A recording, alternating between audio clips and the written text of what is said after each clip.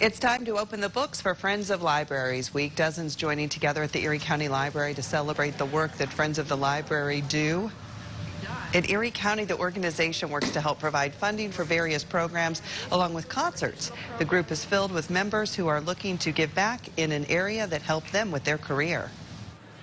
We're a lot of ex-teachers, ex-librarians, ex-social workers, and other people who just have always been involved with libraries and with reading, and we want to promote that.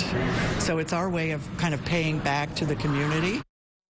To honor this, County Executive Kathy Dahlkemper declared this week as Friends of Libraries Week in Erie County.